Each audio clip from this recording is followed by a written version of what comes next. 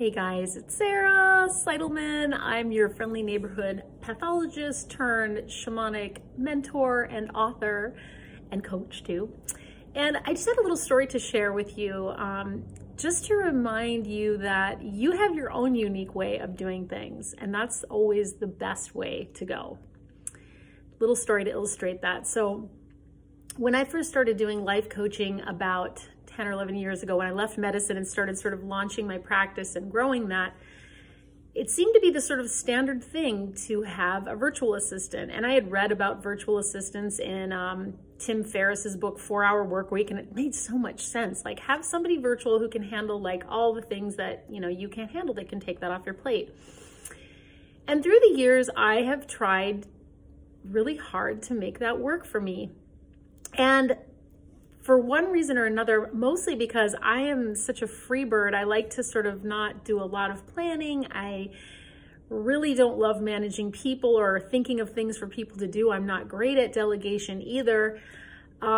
It's been sort of a torture for me over the years, and I felt like guilty, like I'm some sort of failure because I just can't seem to make this work, or I can't figure out how to work with a virtual assistant.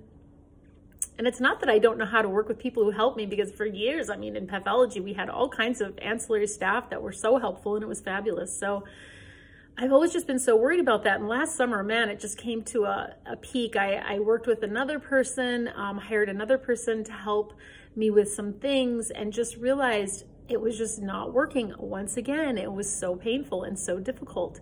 And then one day, I came upon this video of Iris Apfel, who is a fashionista, I would say, kind of a style maven, who's in her 90s. And somebody interviewed her, and if you don't know who she is, Google her, because she is amazing and one of my favorite. She's like a hero of mine. Anyway, she was being interviewed about how she works. And she said in the interview that she has never had a secretary, an assistant, or anybody who she handles all her own emails, she handles all her own press requests, she handles everything.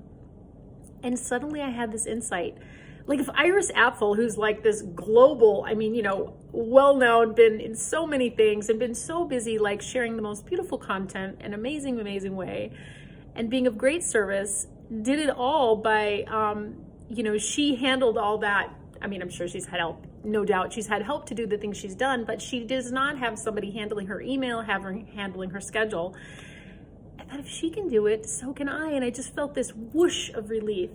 And since then, I just laugh. I'm like, I don't need to figure out how to have a VA, or if that's something I need to figure out in the future, I will. But right now, I can just be like Iris Apfel and be my own secretary, and it's working great.